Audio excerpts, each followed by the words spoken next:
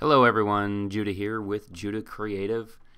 Today I'm going to discuss what happens if you are in InDesign, you've done an alternate layout for your client, you go to export to PDF and you try to select the export option and it will not work. You cannot export your alternate layout no matter what you do.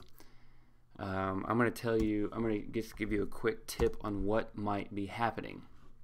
As you can see here, I don't actually know if you can see this. Let me pull the Pages palette over here. I have an alternate layout 1 and an alternate layout 2. Okay, so this is alternate layout 1 and this is alternate layout 2. So you see the design difference, very handy feature. I'm going to export a PDF. And let's just call this test 1.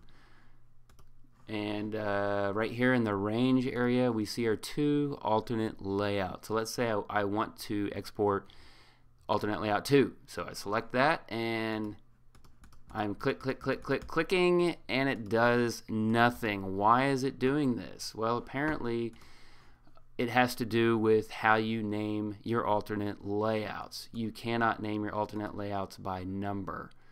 So let's rename these to be like so. Okay. I'm going to go back into my dialog to export a PDF. The range is set to, we have 1 and 2 here now, so let's select that. I'm going to export.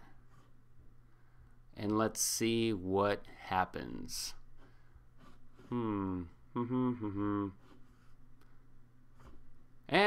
here's our nice little PDF with the alternate layout. So if you've been having trouble getting your InDesign to export your alternate layout, you might consider checking what you've named your alternate layouts.